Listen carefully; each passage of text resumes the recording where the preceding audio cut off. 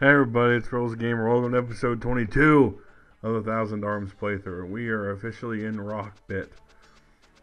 Not the most exciting name for a town, I know, but that's what it is. And, gonna run into somebody familiar here. This asshole again. You there. However, this time we can fuck with him. Just watch. Hey, he's stealing diamonds. He's trying to get rich quickly, but Diamonds are so captivating. Their sparkle is so devastating. Your treasures must be irritating. Therefore, I must be confiscating. In my hands, the empty sparkle of a diamond can be changed into dust that can save the world. For the sake of the world, give me your jewelry. it's an interesting arguing point there, Bandiger. Oh my god, this character's voice is so fucking ridiculous. They could not get away with that today. Well then, adios, amigo. You're like, hey, just turn up the camp levels to like fucking 99. But here, yeah, you gain free there by making that choice. You gain free experience without having to fight him. So do it every single time. Now, what's in here? Well, we're gonna get our next elemental spirit at the end of the cave, and we're gonna find two quote-unquote ultimate weapons. See, that's a weird name for them. Two ancient weapons that you can, the ones you can put into the forges and turn into some awesome equipment. But if you level grind effectively enough, your character's equipment already will be better than that, But they're kind of neat to see, like Moose's giant axe and stuff, so it's sometimes fun to mess with. But in this area, you get, you are really exposed to Sedina's knife, and Mice's sword is also in a later zone. But yeah, it should be said, this area is filled with annoying random encounters. It has like the second level, quote unquote, versions. Hey, China Girl, I never even saw that outfit. That's crazy. I'm gonna have to get a YouTube video of Nelsha's transformations. That's a character we'll be meeting a bit later. She's the late game party add-on. Well, in like an episode or two, she becomes a party member, so. But I've never seen all of her equipment. Oh, here's a little fun little thing, too. Fell over a rock. Rumble, rumble, rumble, rumble. All the girls fall down.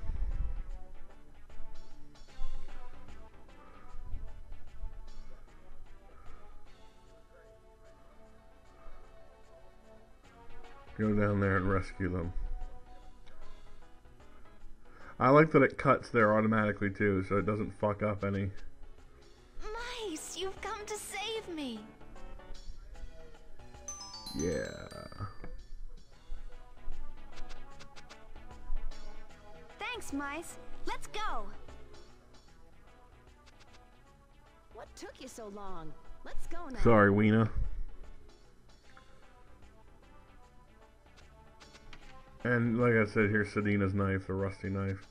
But the most fun, that's the way I usually pick them up, and it has a chance, I think, to increase intimacy with whoever you choose first. But they have reactions programmed for all three of them. Like, if you pick Sedina first, then Weena, then the knife, then Kylene, she'll be like, treasure's more important, huh? Like, and she'll be pissed. But just some good voice clip programming. I like it. But what was I saying? Yeah, I never saw all of the transformations from Nelsha later in the game. I wonder how many outfits there really are, because I never picked up that China girl before. There's like a bunny girl one too that I think I have gotten this playthrough that I've never had before. But as you can see, it's kind of a quick burn through this area. They kind of give you a break with this. It's not. I guess no overworld has been really massive though. Like no cave. They just feel that way. Like the hill where after we fought Soshi, that seemed longer than it needed to be. But whatever. The nun, see there's another outfit. I've seen that one though.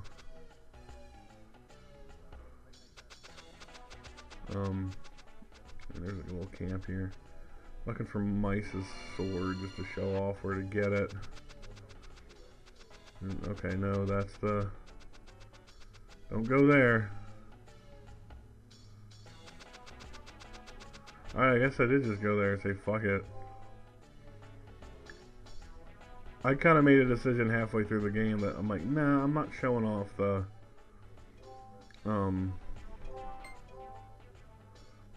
fucking weapons, really.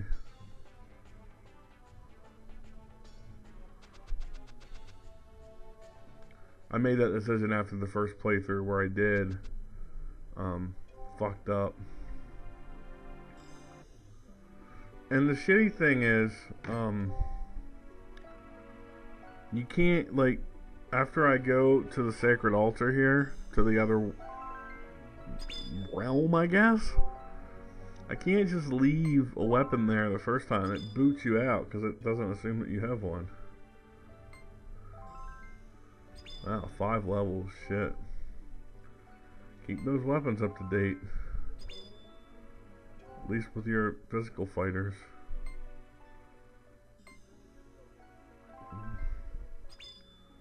Oh wow, look, I'm out already. She's only level 3. That's crazy.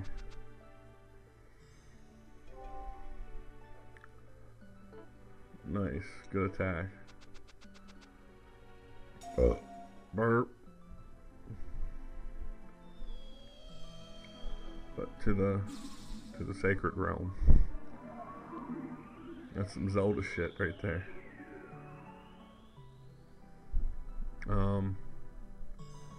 Yeah, this is the fire elemental. It's decently damaging attack. It might be the strongest attack wise until we get the next one. But I always thought like the light spirit and the late game ones are like specials, so this is the strongest natural spirit. Just a giant wave of fire hits the enemy, and it's pretty cool. And it's a guy, like it's not a dragon or anything. Look, it's just a dude.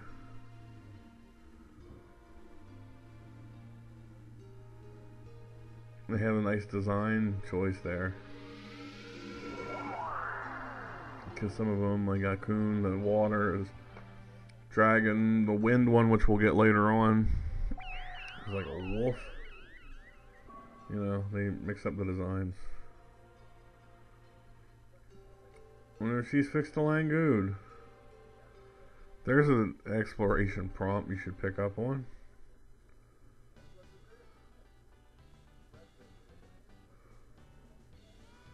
Hey, Marion.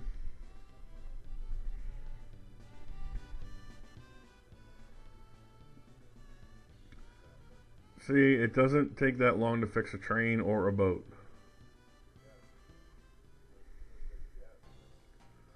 So we're gonna go find Langoud coast near Wayno Point. Okay. I guess that's where we're going then.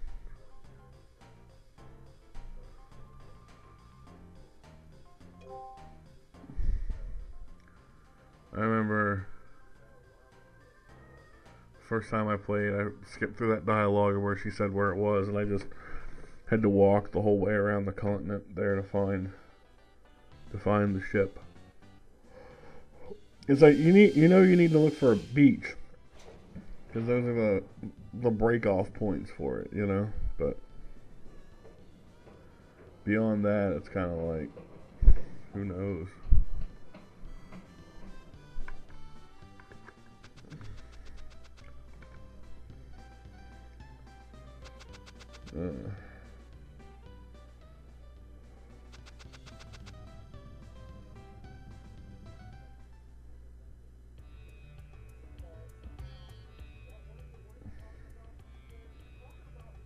There we go.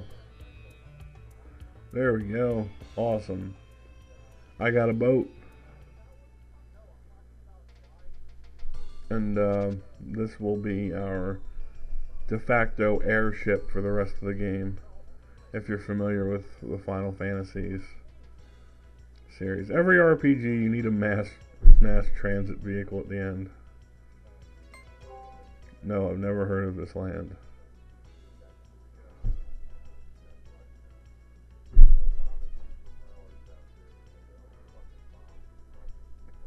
Oh, it's the ancient ruin land. It certainly feels like we're getting to the end of the game, doesn't it? When you bring in the ancient ruins. Final Fantasy X had it. Like 7 had it, you know. I guess 9 kind of had it. But yeah, it's a common trope for sure. Yeah, well, you'll have like RPG wise, you'll have like the desert. You'll have usually something in the air. It seems is popular, whether it be like on an airship or like a sky city, something on the water, or islands, or like you go the Final Fantasy X route and everything's basically islands for the first half of the game, which is neat. Where am I sailing to? Oh, I know what I'm doing. I'm just trying to speed her up, I guess. Because this game does have a wraparound, like old RPGs used to, which was good. And be like, hey, you see right there, it's like, hey, you look like you wanted to go somewhere.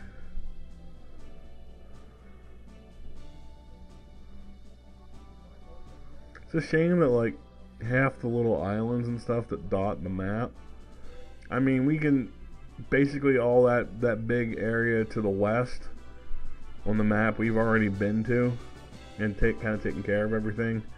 Like that, the big area down below is where we were with Mount Hand and stuff, and above is where we started the game. But it'd be nice if there were like little hidden islands or something along the way. But not so much. You can visit the volcanic island again. Hey, look who stowed away. We'll make him come around. You can fight him again one more time in the game. Isn't I like these reoccurring optional fights. They're cool. No, are you listening? Don't throw me overboard. Pots upon both your houses.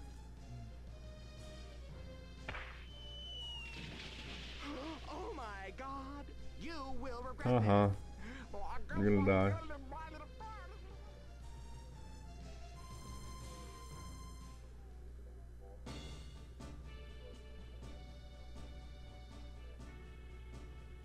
Alright. I punched the mic. To Miskatone, see that right there, that buffering, the music changed. You go through the mist. It's here, baby. We've gone to the last stretch of the game for sure. So of course we have to check in on the bad guy. Finally, it is complete. Look at that. I know what that was to begin with. Like they literally making a giant sword. Then we fight like a giant boss at the end. But no.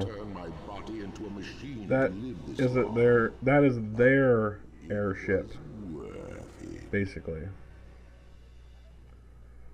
It's crimson, the ultimate weapon that turns the power of the light into the flame of dark. Yep.